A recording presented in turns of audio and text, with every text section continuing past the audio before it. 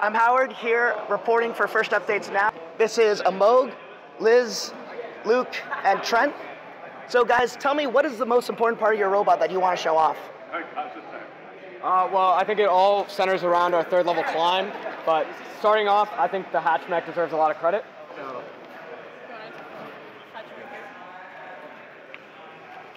So this is our hatch mechanism. The entire mechanism is able to slide out during the match. Oh, we're pressurized.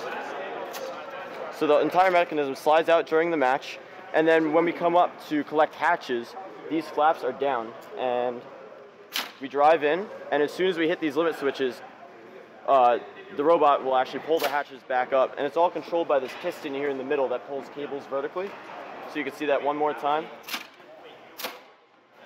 And it's all responsive. We drive right into the hatch and it collects it automatically for us. And the limelight helps us align. Yep, so this limelight, our driver just has to drive forward and it's perfect.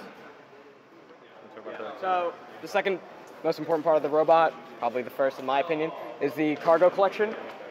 We saw the claw being a good viable option so that we can keep it out during our match and we can also double it for climbing. So we have mechanical wheels on our edge and then omni wheels to help center more. And these polycarb plates flex so that it keeps the ball in the center. It helps center it and keep it in the middle.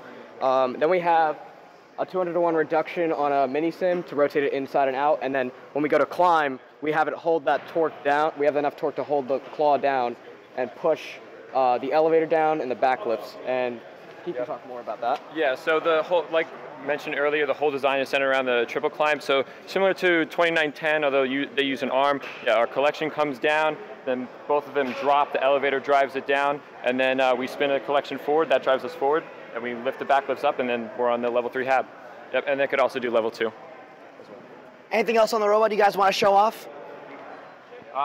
No, well, just to mention, we just got a CNC router this year, so all these parts, you know, we had so many more opportunities this year to do crazy things, and it really shows. I mean, the collection, it's really nice with all the pocketing, so that was really cool. All right, so thank you guys. We'll see you next time.